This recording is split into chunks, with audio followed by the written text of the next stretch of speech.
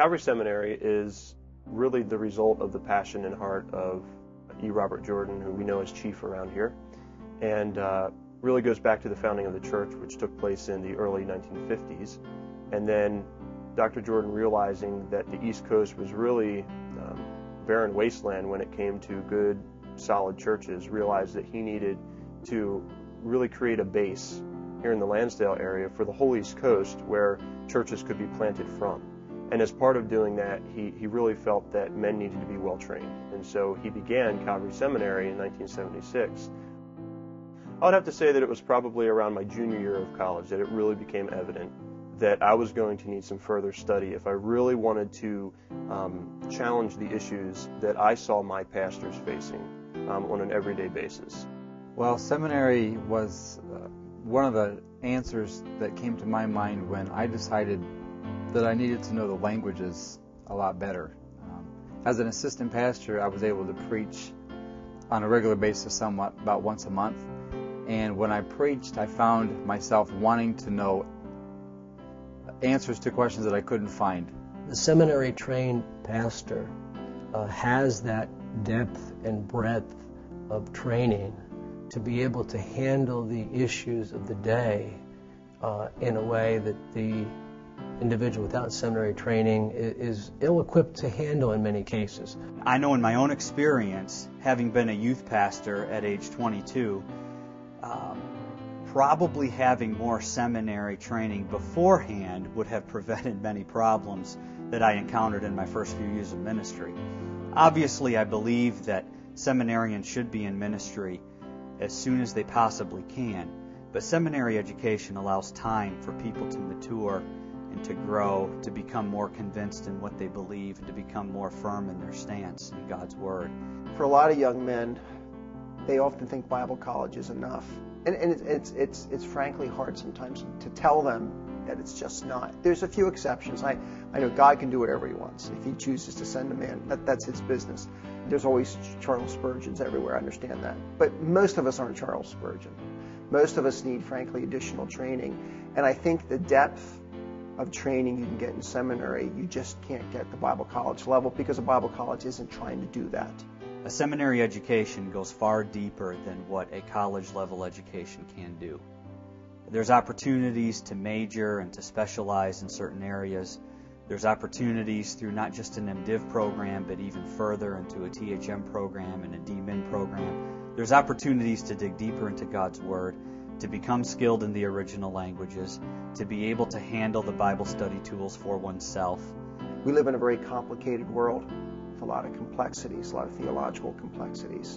And if men are not able to think biblically, theologically, about issues, they're going to just get swept away from one thought to another thought.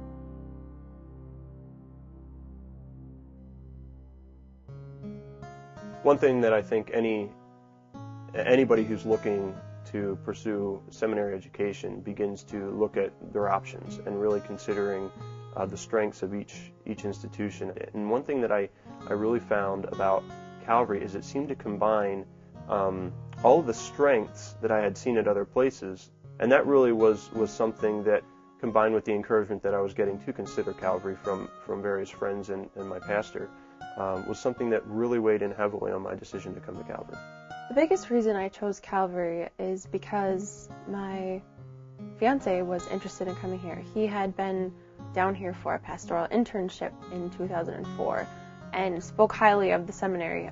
And so I looked into Calvary as well for myself and met the registrar over email and just got to know Paul Gibbs through that, got to know a little bit about the seminary's mission, about the way they did things, about their worldview, and just really was impressed by how Calvary has a focus of academics and Christian life practice, because a lot of seminaries will lock you into the ivory halls of academia and you often don't understand how to minister actively in the real world.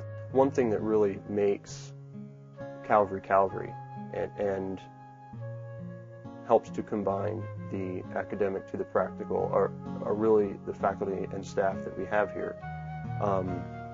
really being engaged in that task, really being engaged in touching the lives of the students and making sure that things become real to us. One of the things that I appreciate about the teachers at Calvary is that they are willing to sit down one-on-one with you and answer any question that you would have. I've more than one time just gone to my Greek professor or my Hebrew professor and said, I don't understand this word or I don't understand the context, and they've just sat down. If they have the time right then, they'll do it right then. You don't even have to make an appointment.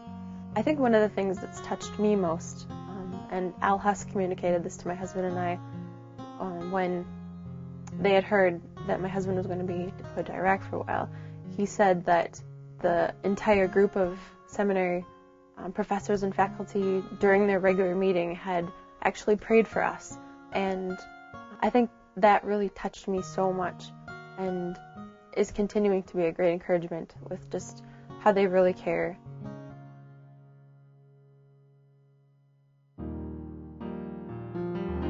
Partners in Ministry grew out of an awareness that the seminary needed to find other friends to help in the support and the financial undergirding of the seminary. And in the late 90s, under the leadership of David Burgraff, the seminary reached out to other churches and individuals in the churches to invite them to come and be a part of what God was doing here. Partners in Ministry plays an integral part, a role of helping our students.